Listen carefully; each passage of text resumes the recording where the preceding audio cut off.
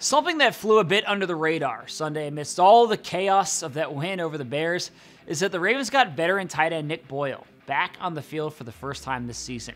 It's been a long recovery for Boyle since that knee injury last year, and the recovery was not exactly smooth. It was a grueling process. He had a follow-up procedure just before the start of training camp this year, and he's had to put in a ton of work behind the scenes to get himself ready to play.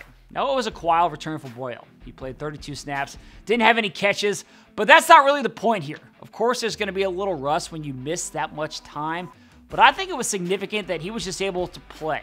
Fullback Patrick Ricard tweeted after the game, "Can we show some love to Nick Boyle for his enduring perseverance to come back within a year to play again? So proud of him because I know how hard he's worked to get back.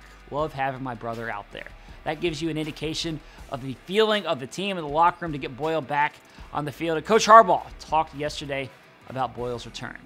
It was great to see him back. What he's been through, he can explain it to you so much better. But I've seen him in here every day, just through all the frustration and the agony of range of motion. You guys have had these surgeries, you know how hard all that is, and getting the strength back, and even just getting ready to play the last few weeks when he was closer but not quite there. And it was great to see him back. He played well.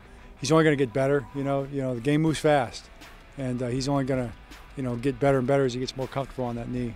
So Sunday's game was a big step for him, and I think Boyle is only going to improve throughout the rest of the season, and that's big for this offense. Before I go today, I want to make sure you check out the pop-up shop that's open now at M&T Bank Stadium. We have some great gear there. It's a perfect time to stock up before the holidays, so go ahead and check it out at the stadium.